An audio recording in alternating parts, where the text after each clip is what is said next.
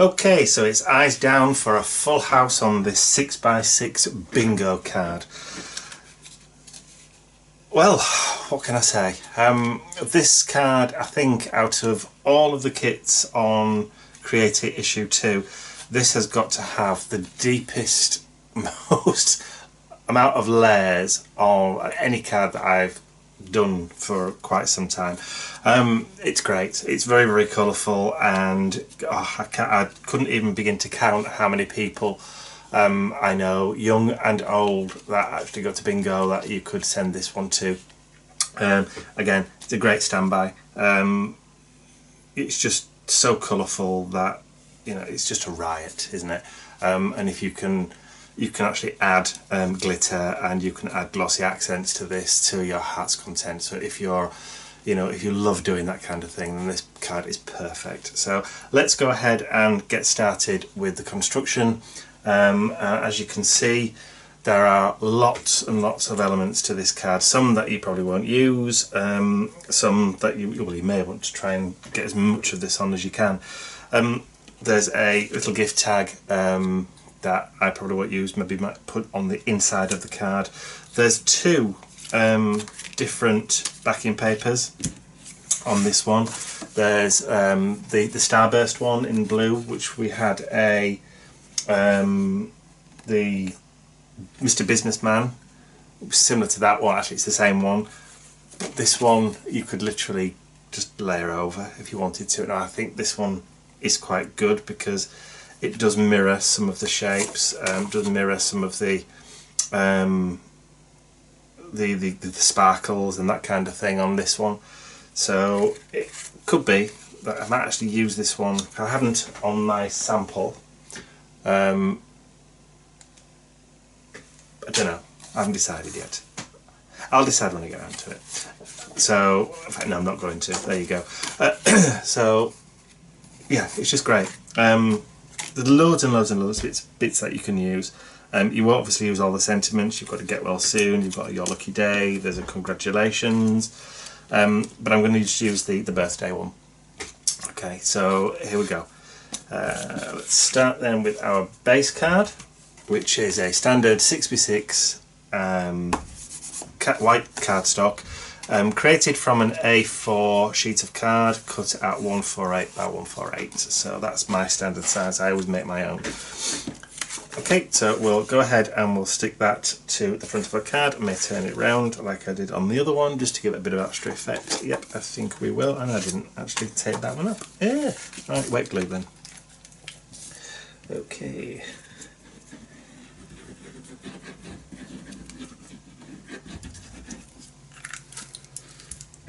Okie dokes. So make sure I've got my card the right way around. Could actually do a 10th fold. Actually, should we do a 10th fold? Yeah, I think we will. Just for a bit of a difference. There we go. So that goes down like so. Wet glue enables you to be able to move it around if you aren't happy with the borders that you've got around it. Okay, so we've got that.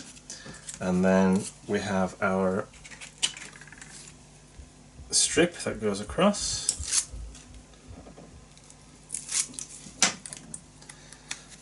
Now before we do that, just noticed, let's get our sentiment tucked underneath that little strip.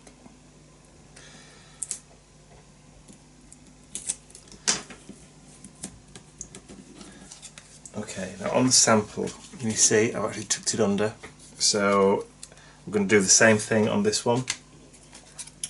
So position it about the same.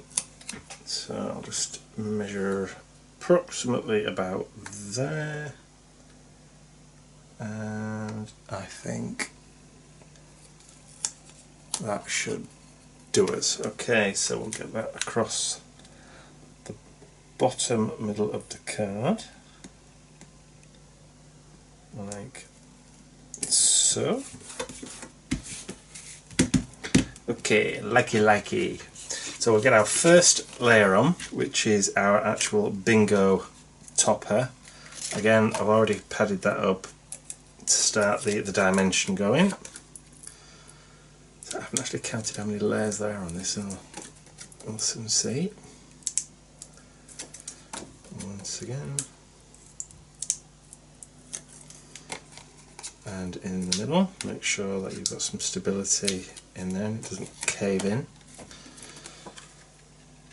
So over to the right, I'm putting it to leaving a gap down there so I can get some extra embellishments on there and overlap it there like so. Okay, so the first layer of our decoupage will go in there like that. So that's layer number 1, layer number 2. Off with the pads. I think Bingo has had a bit of a revival. I remember once when it used to be the preserve of the older lady. Granny used to go to Bingo. My mother would never consider even going to Bingo because it just wasn't the thing. But now Bingo seems to be something which all age groups go to, and not just women either, also men go to Bingo too. Okay, so that's number 2, so this will be number 3. So theoretically, if you know somebody, a bloke who goes to Bingo, then, you know, ideal card for him too. And line the tip up again. That's it. Always anchor at one point, and then you can just manoeuvre your layers. Okay, that's number 3. Number 4. So it looks like it's 5 layers of decoupage on this. That's quite a mean feat. So once again, on there, line the coin up, and then your final layer, then 5th layer,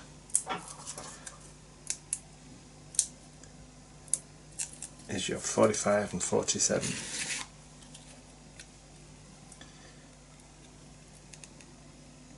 And bingo! Haha! You were just waiting for me to say that, weren't you? To add the big number 21, which again could be perfect for somebody who's just turned 21, and we'll tuck that in the corner like so. Okay, we're nearly there. So it looks as though it might be slightly a bit of a wonk. Okay, now we've also got some smaller bingo balls here that come on the kit. Now, I'm not going to use those ones, I don't think. I used the larger ones on my sample there. I just punched those out using a 5" circle punch, 5/8 circle punch, I think, for that size. But I'm actually going to use the smaller ones. Now this was, I think, the 3/8 circle punch that fits this size. So I'm only going to put those, I'm going to just stick those down on there now. And shall I put them raised up on foam pads? I think I will. I think I will. So move that to one side so we can get some little foamy pads out. And just give them a flick over. That's 1. Number 27. So I'm not sure whether you can hear some strange noises coming from through the wall, but if you can, don't worry, it's not mice or anything. I believe Ian is actually baking. I'm in the craft room and he's in the kitchen. I think he's actually baking something, so I'm not too upset with the noise. Okay, so red one to the top, I think. Doesn't matter which way around you put these because they're supposed to be cascading and falling anyway. So I'll stick number 27 there. And then finally blue number 42. I will stick that there. Fantastic. Really cute. Ah, of course you can't see that, can you? Right, let's just finish off then with adding a few little drops of glossy accents, I think, on one or two of the coins. So that one there, just to give it a bit more depth and shine. And then a little glossy accents onto the bingo balls there. And on that one. So that's all three of those. And I think that'll do us. I think we could maybe add a little bit of glitter. Now what have I got? I've got two different types there. Let's try some of this. Let's see if there's any of that left in that bottle. Let's see what we've got. Just a few dabs of glitter on the outside, just to bring some of those sparkles to life.